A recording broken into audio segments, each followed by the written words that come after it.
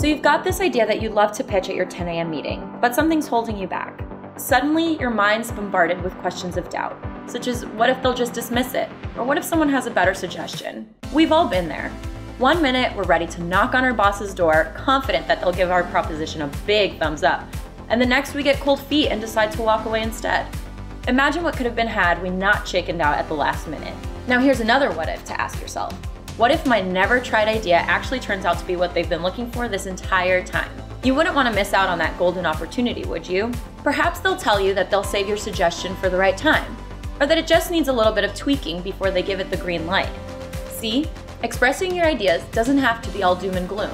There are so many scenarios one can imagine, and all you can do is focus on the positives. Here at DR, we don't shy away from sharing our thoughts. We encourage it. Anyone can have the floor while the rest lend their ears. It's a judgment-free zone to speak your mind. After all, what's the point of coming up with a spectacular idea when you're just going to keep it to yourself?